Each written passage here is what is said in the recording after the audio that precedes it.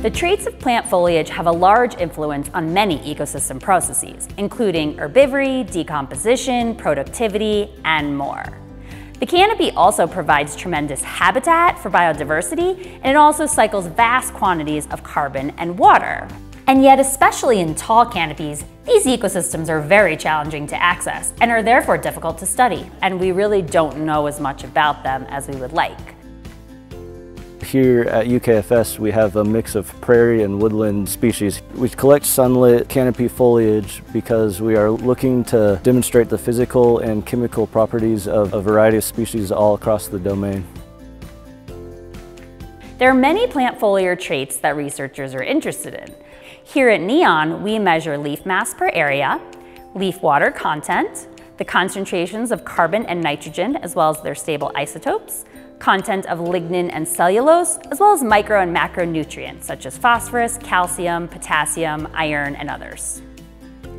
We collect leaves from the Sunlit Canopy because we are trying to create a linkage between our ground data and the aerial flyover data. With the advent of new remote sensing technologies, we're able to map and monitor certain plant foliar traits at higher spatial and temporal scales than ever before. But this approach relies on developing models to link remote sensing data to traits, and this requires sampling from diverse plant canopies.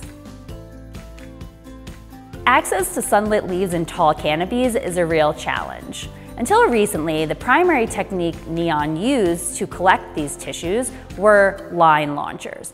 This involves shooting a rope up into the canopy from the ground. The line can then be used to raise a saw, or simply pull, to bring down a small branch containing sunlit leaves. It is possible to procure foliage with this manner, but again, it is very challenging. It can take a long time to sample a single tree, it's hard to be precise about the exact branch you want to target, and there can be some safety concerns because sometimes larger branch or larger amounts of the tree come down than you were anticipating. Our drone collections are performed by flying a drone to our target tree and collecting a branch from the top of the tree and bringing it back to our sampling team. So more specifically, our drone has GPS coordinates associated with each individual target that we are going for, and the drone itself will actually just automatically hover over the tree that we are looking for. The botanist will be on the ground looking up at the tree to verify that the drone is over the correct individual, and when everything is looking good, the drone operator will fly it down very slowly. There's a little claw mechanism attached to the very bottom of the drone that can saw the tree and grab the specific branch we are looking for. This tool has many advantages, the number one being that we can very accurately and precisely get those top of canopy sunlit samples that are otherwise very hard to reach. The tool enables much faster sampling, much more precise sampling, and is in fact safer because we can make sure we're targeting only small, manageable sized branches that are efficiently delivered to the sampling team at the base of the canopy. So the upsides to drone collection is way more fast and way more efficient than any of our land-based methods that we use. For example, we could probably get 3 to 4 trees done in the same amount of time that it would take to get 1 tree done for using the line launcher. It requires quite a bit of training to become competent with the sampling tool, and operators must have FAA remote pilot certification.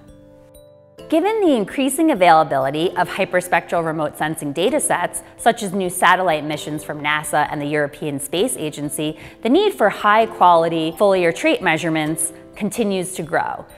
The new changes to the protocol make me very excited. It definitely has helped streamline the entire process, and from a ground-based perspective, we can collect a lot more trees at a wider spatial area, so it definitely improves our overall data quality.